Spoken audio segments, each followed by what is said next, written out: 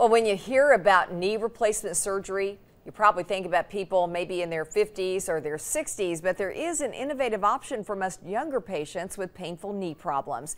It's a procedure that uses the body's own cells to get people back to their normal routine. 30-year-old Ashley Teets is walking with no pain, coming back to Tennessee Orthopedic Clinics in Knoxville to show her surgeon how well she continues to do with the right knee he repaired. Ashley says she'll never forget the pain she endured for years before the procedure. It was keeping me up at night. I couldn't get up and down out of a chair. Just it felt like a knife stabbing through my knee joint. As orthopedic surgeon Dr. Mike Casey shows us, the cartilage in Ashley's knee joint was worn away. She had basically a divot where the cartilage was completely gone in this area, about the size like that, a little bit about the size of a 50-cent piece. Dr. Casey decided Ashley was a good candidate for treatment called Carticel.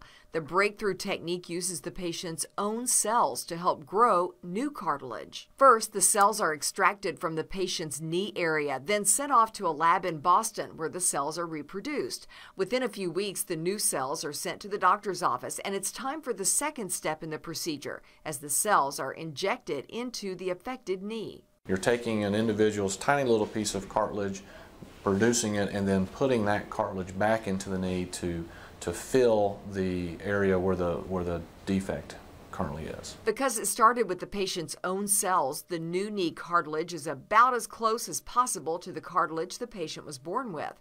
It's been 4 years since Ashley's surgery. It meant 8 weeks on crutches and a year of physical therapy, but she says it's worth it. I can do anything on it. I mean, it doesn't bother me at all.